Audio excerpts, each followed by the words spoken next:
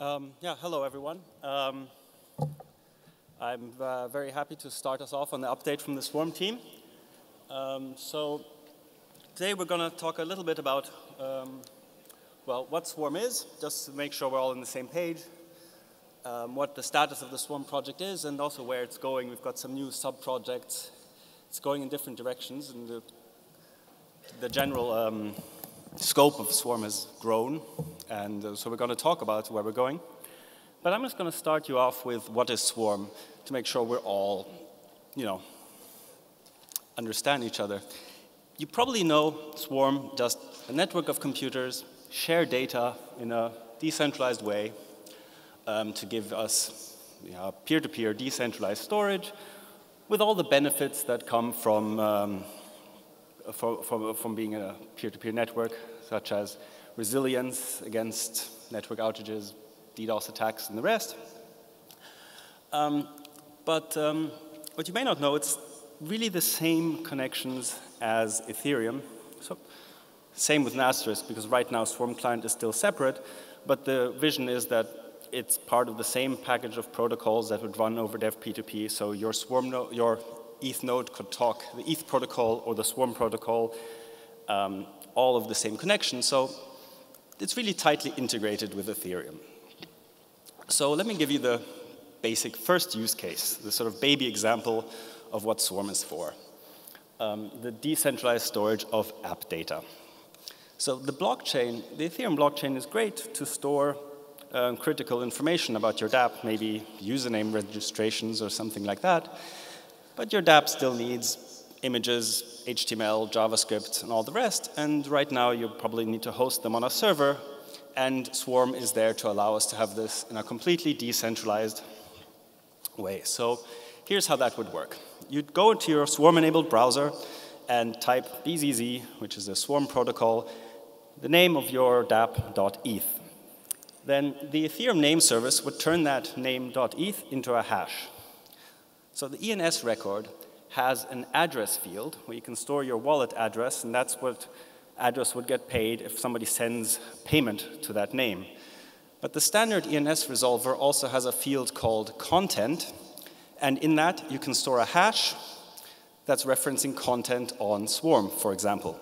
So you use this hash of content to query your Swarm peers for the data, and in return, they will supply the data to you.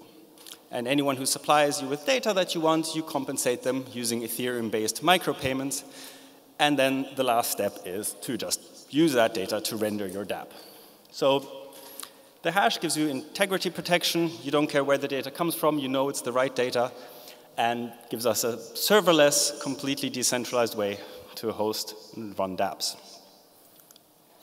So that's great. So let me also tell you what's happening under the hood. On Swarm, when you have a file or any content, Swarm is agnostic to what the content is. It's going to take anything you throw at it and break it into little chunks, about 4 kilobytes each. And the hashes of those chunks are collected into a Merkle tree. Everything is Merkleized. And the root hash of that Merkle tree is the ID of this file or this content in Swarm. And the chunks, they're all being sent to different Swarm nodes for storage.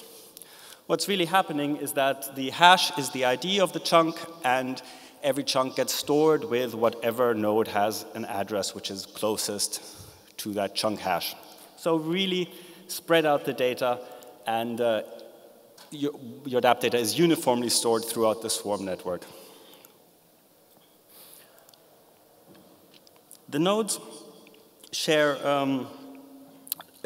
services with each other. It could be data, chunk retrieval, and serving data, or other services. But so the accounting, how much you have to pay, how much you get paid, is done by this so-called swap. So here's how that might work. Suppose node 2 is asking for a dApp, and node 1 happens to have the chunks in question and gets to serve them. So, like that. It's my own animation. I'm proud of that. And if there's more than one chunk, both nodes keep count. So that might be 2, 4, 6. After a while, if node 1 is not consuming any data, node 2 is doing all the consumption, node 2 will have to pay node 1. So it would use our checkbook payment contract to send a check to node 1. At that point, the channel, we call it balanced. Whether it's chunk for chunk or check for chunk, doesn't matter. And when it's balanced, we can go back and continue consuming services.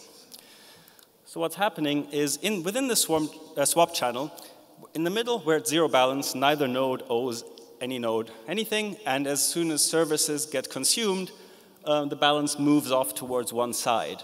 At some point, you're going to hit the payment threshold, and at that point, the node that's in debt would have to issue another check to the node, to the debtor, so that to bring the balance back at zero. So the node's always working to keep the swap within that middle range, and if you slide too far off to the side, well, then you get disconnected. That's the punishment, the ultimate punishment in a peer-to-peer network. Nobody wants to talk to you anymore. This payment infrastructure that Swap is a part of is very modular. It can go in many different directions. It was originally designed for data delivery, content delivery, and storage, long-term storage, as described in our orange paper.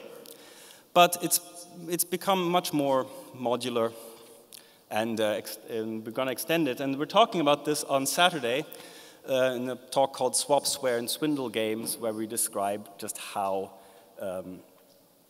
this can, how it can accommodate all kinds of different services beyond just storage. The status. Well, some of you might have tried Swarm already. If you have tried Swarm, you've been playing around with our release POC 0.2, and that really is a proof of concept release. It's not a final release. So the proof of concept showed us that the basic idea works, and we've had some fun, hosting content and trying it out and playing with it. But the performance has been, really slow. We've had data availability problems throughout the network, data that hasn't reached where it's supposed to go. But so as a proof of concept, it was successful.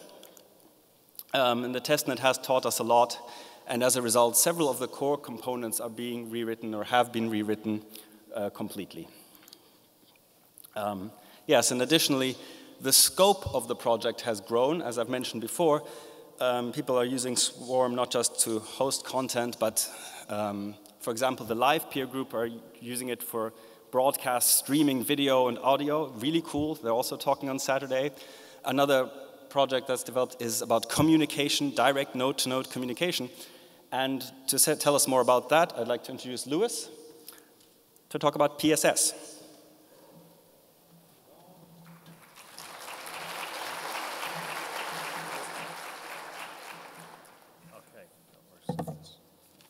Hello, everyone. I'm Lewis. This is my first Devcon. Actually, I'm a classical pianist turned cultural magazine editor turned funding bureaucrat turned band manager turned taxi driver. And I was privileged enough to get a ride with some blockchain people in Berlin where I worked in my taxi, and then told me all about decentralized consensus, war on privacy, and the looming dangers of opaque, algorithmically driven societal conformity. And this brought me back to the world of computers that I've been in all my life in varying degrees. Now I work for Jack, part of the Jack team. Jack is a company, first of all, I very clumsily forgot to include the logo of Jack here, but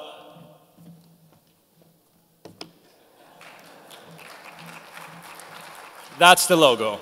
They're a sponsor. We are a sponsor. So Jack builds on Swarm, and we want to contribute to Swarm as much as possible, of course. And therefore, I was very excited when Viktor Trón came to me and challenged me to do the PSS work. And that's what I've been working on the last 7 months. Now, notice that among the things I said I didn't mention public speaker, so that's why I have this. Not to panic. I will be looking more at this than at you. Don't take it personally, please. Now, Swarm is a network of nodes. And not only that, but Swarm is a network of nodes that speak the same language. This language is communicated on top of internet protocols and is regulated by a protocol framework. In Go Ethereum, this is called DevP2P. Swarm nodes uses this language to find their most advantageous place in the network and to figure out who to share content with. But content doesn't necessarily just have to mean files. A message, for example, is just as much worthy of the term. Thus comes the idea, if we can use Swarm to send bits and pieces of files around, why can't we use it to send messages as well? Now, wait a minute, you might say. There is already a messaging platform in Ethereum, and that's called Whisper. And this is true. But the mission of Whisper is somewhat different from PSS. Its focus is to serve the need of total anonymity and to secure freedom of expression at cost of performance. Now, since the Swarm network is rooted, it knows that the shortest way to the final destination is, and therefore PSS can deliver messages fast and with a minimum of network load. Simply, it serves a different purpose. So this is what PSS is. It's a postal service over Swarm. Now, this sounds easy, right? If you want to send a message to someone, you just slap an address on it, and away it goes. Well, it's not quite that easy. Since messages potentially pass through unknown nodes to get where they're supposed to be, they should be encrypted so that people can't snoop on the contents. That means that the actual definition of a recipient in PSS is not only the actual address of the node, but who can actually decrypt the message. Actually, the node address, in the end, doesn't unambiguously define a recipient. Yes, to route the message over Swarm using PSS, you pass it the message you want to send and an address to send to. But let's say you don't want to tell everybody on the network who you're actually messaging with. Now, this is easy. Just disclose a part of the address. Swarm routing will still route the message the best it can from the knowledge it has, so it will land in some neighborhood of nodes closer to the recipient than you. And as before, whoever in that neighborhood can decrypt the message is the recipient. Or recipients. Doesn't necessarily have to be only one. Now, what if we don't give address at all? This is analogous to what Whisper does, and the consequence is that all messages get passed to all nodes by all nodes. This has nothing to do with routing at all, obviously, but it might be handy in some stages of the communication, like when you send a broadcasted probe to enable a pair to send you its address, but encrypted, or to get some temporary encrypted keys that can be discarded later.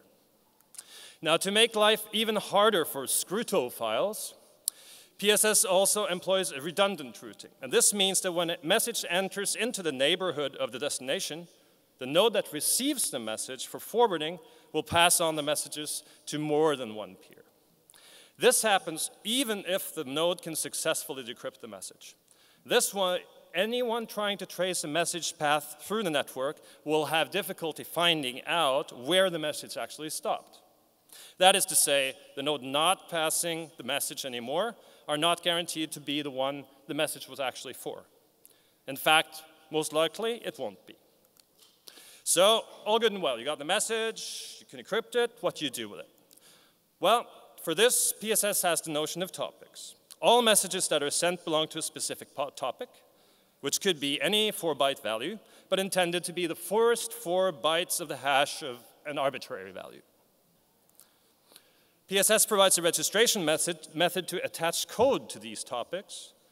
Therefore, when a node gets a message with a certain topic on it, it knows exactly what to do with it. The topic structure is the same topic structure as Whisper uses for its envelopes. Envelopes here meaning the entity that encapsulates contents in the SHH protocol. In fact, PSS actually cheekily steals this Whisper envelope to wrap messages in. In reality, all PSS does is just to slap an address on top of it, or not. The Whisper envelope also provides an expiry parameter. This is used by PSS to stop messages from circulating in the network perpetually. And finally, PSS uses Whisper also as a backend for encryption and handling of keys. As Whisper, PSS supports public key cryptography as well as arbitrary symmetric encryption. So any 32-byte value is actually valid as a symmetric key in PSS and can be set at the developer's discretion. So to sum up, to send a message in a to a PSS node, all you need is a key, a topic, and an address, or not. So what exactly right now does PSS implement? The encryption, as said, luminosity control, which is a fancy word for deciding how many address bytes to disclose. We have a generic handshake module, which gives you a simple Diffie-Hellman exchange of keys in case you're too lazy to make your own. And the keys generated by the handshake module are valid only for a certain number of messages. That is to say, they're ephemeral. Handshakes can be optionally also left out of the compilation of Go Ethereum. There is an API, of course, available over IPC and WebSockets for key handling, message passing, handshakes, and common supporting functions that are needed. A simple flood protection. All nodes that get the message store the message on Swarm and use the hash of the message or the chunk to determine if they've seen this message just before and can optionally not forward it. And finally, you can actually use PSS with the DevP2P protocol structure that exists already, the logic. So this means you can reuse DevP2P code that's already there. This can be either integrated into the code of the node itself, or there is also a module that enables you to do this in a separate process using WebSockets as the transport layer. Now, I've probably overstayed my time, I'm not sure, but anyway, there is a more thorough walkthrough of PSS on Saturday in the breakout session, 2:15. In this, go through a bit more of the internals, what makes PSS tick. The API will present that. And there will also be a demonstration of a chat app that's actually using PSS right now. I mean, it's not a production-ready thing, it's a demonstration prototype. And this is not only a demonstration from the screen, but actually the audience will be, you guys, will be able to install the app and chat with us live, if all goes well, that is to say. Yes, so if you can't wait till then, here are some links. On top is the branch where the active PSS code is now. PSS will be a part of POC 3 for Swarm, so this means you won't find it in the Ethereum master repo now. It will be later on. There is a description of the API, and also there are some code examples for both the general P2P programming in Go Ethereum, along with a bunch of PSS examples on the bottom link there. And I think that was it. Yes. Okay. Dani with encryption.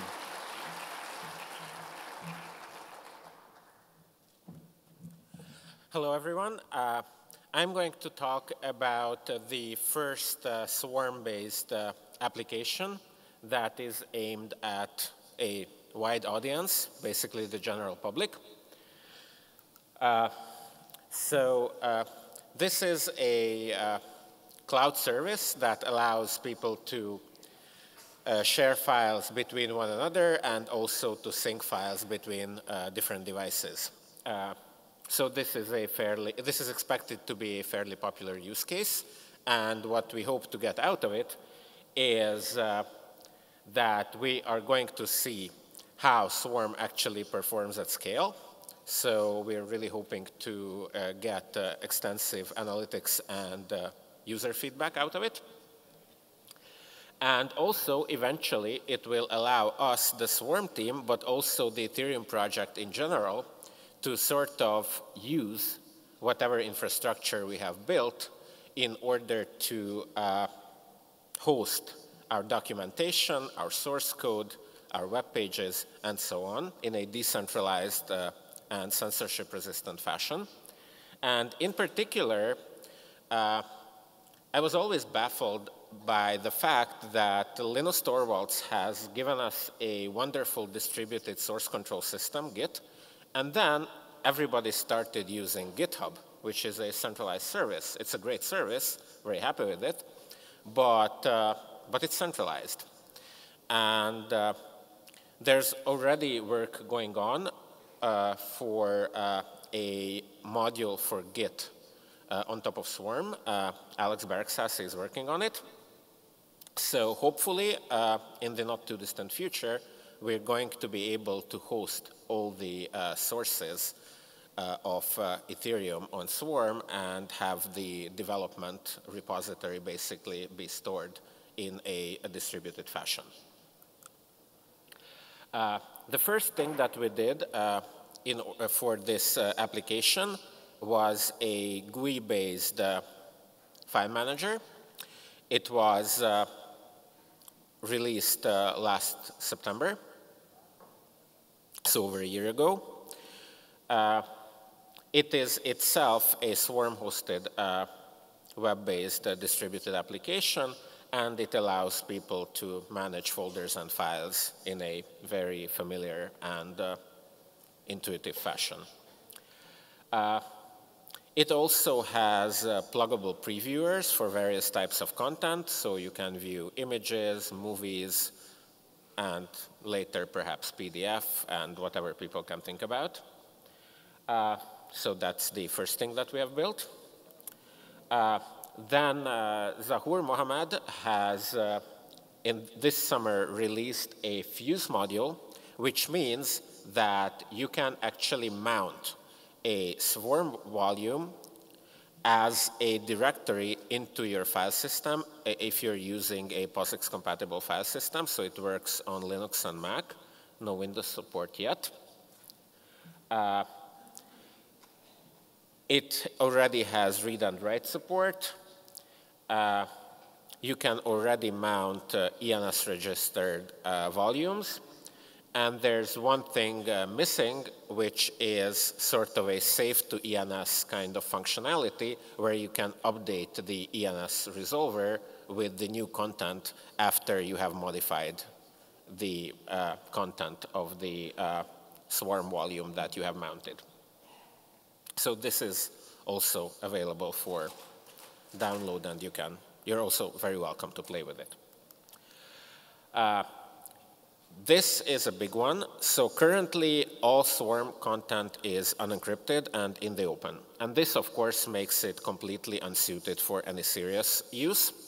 But, and this is what I am currently working on, privacy and security, encryption.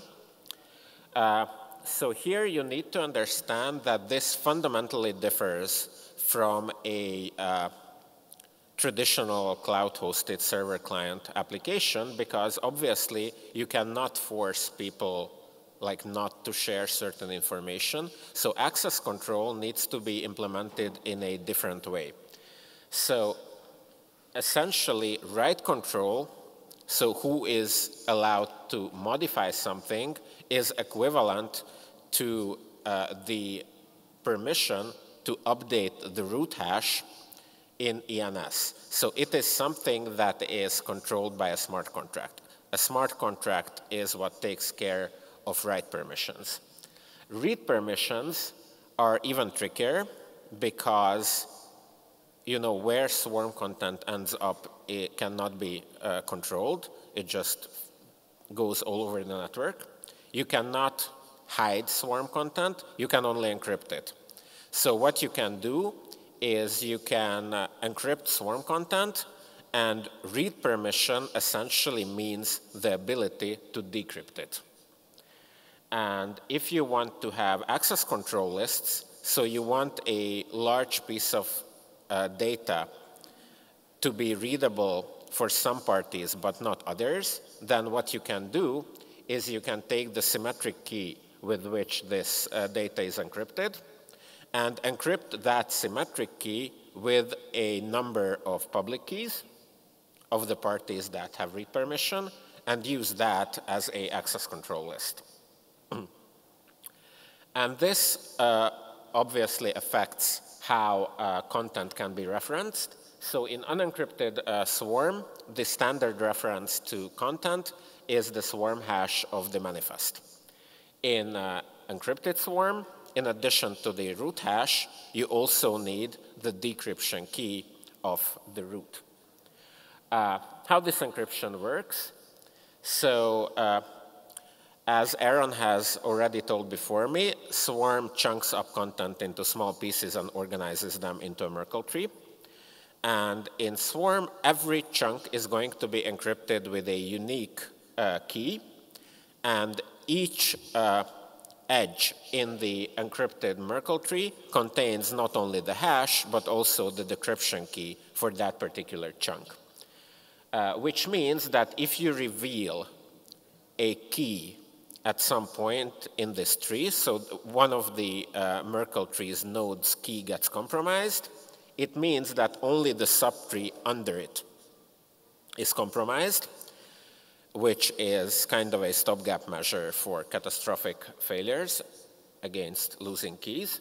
And also, it allows different directories to be shared among different parties as a subdirectory of different directory structures. And so I would like to invite Aron back to talk about the network testing framework that we have built.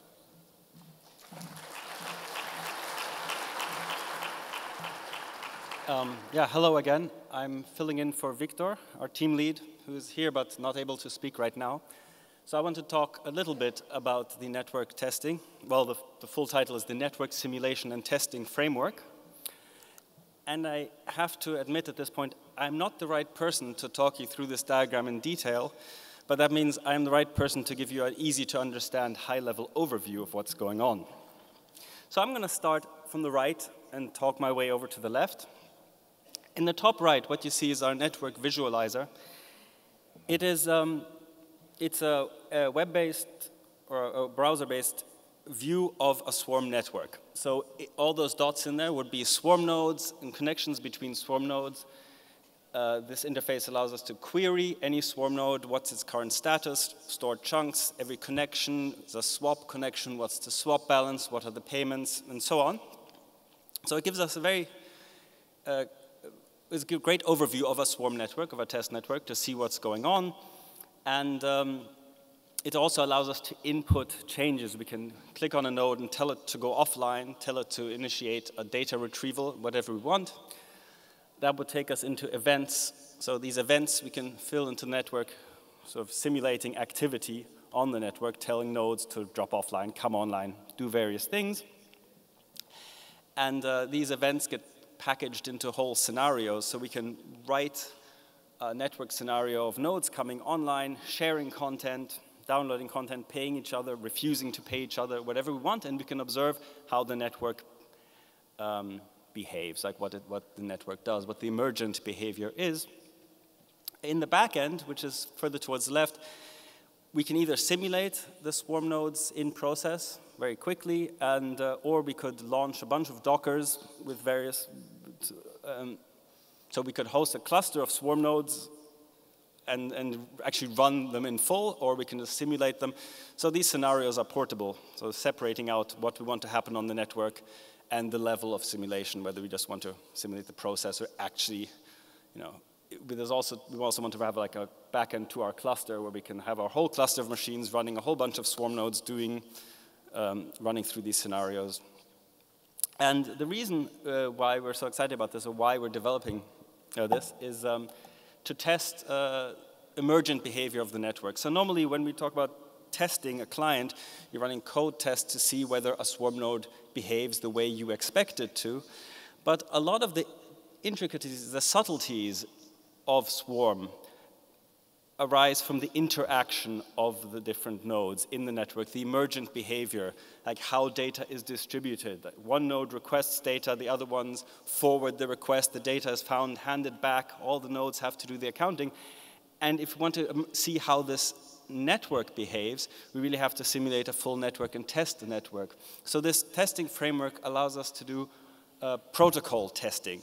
You write a scenario, what you want to happen.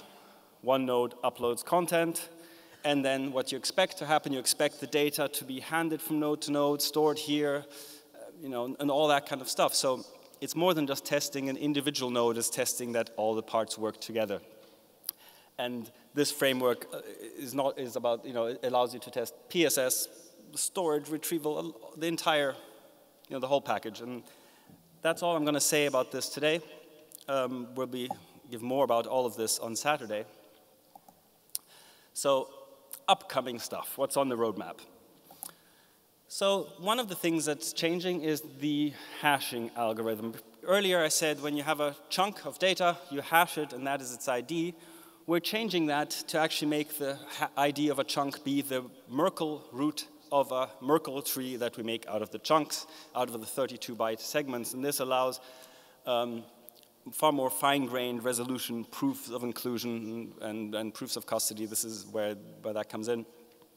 Then the syncing protocol has been rewritten. The syncing protocol is the protocol that governs how swarm nodes share data, how the chunks make it to their destination. And that's the one that was causing us the most headaches in terms of performance on the test network, and why, if you were playing around with that, you got so many 404 errors where files weren't found because the data wasn't being passed on the way it was supposed to. So that's been rewritten, and it will be merged soon. Indeed, the entire network layer and the connection management has also been rewritten and is ready to be merged. And these changes are breaking. So the hashes need to change, the ENS entries would need to change, and in fact, we're going to have a complete reset of the Swarm testnet soon once these things are merged, and then hopefully we'll have a far more performant test network to play with from then on. Yeah, so ongoing work, encryption, erasure coding, plausible deniability, that is Donnie's, where he talked about that, that's what he's working on. PSS is under active development, and yeah, the contracts for storage insurance we didn't talk much about today, but they were in our original orange papers and they are being developed and tested. They haven't been deployed yet.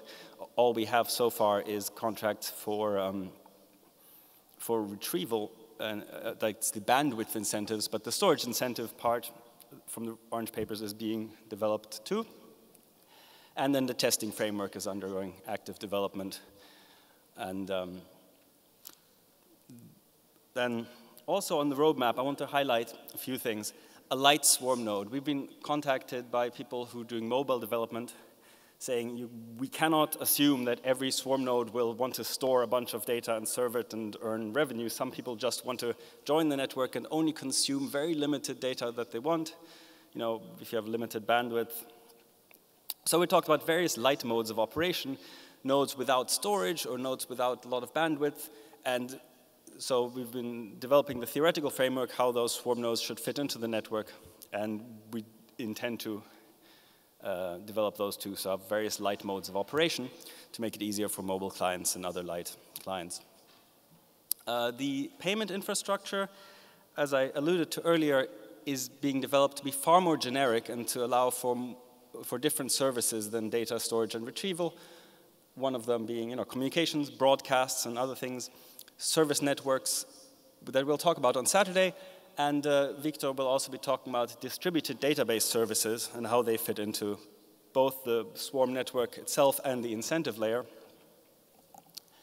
So that's the update from us. Our team is Viktor, Donnie, Fabio Zahur, and Anton from the foundation, and from Jack we've had not just one but two Lewises giving us great, a lot of time and code, so big thanks to them. And the Swarm team is still growing. We're very active development and adding people. Yeah, so there's even more coming. And so I want to make special advertisement to our breakout session.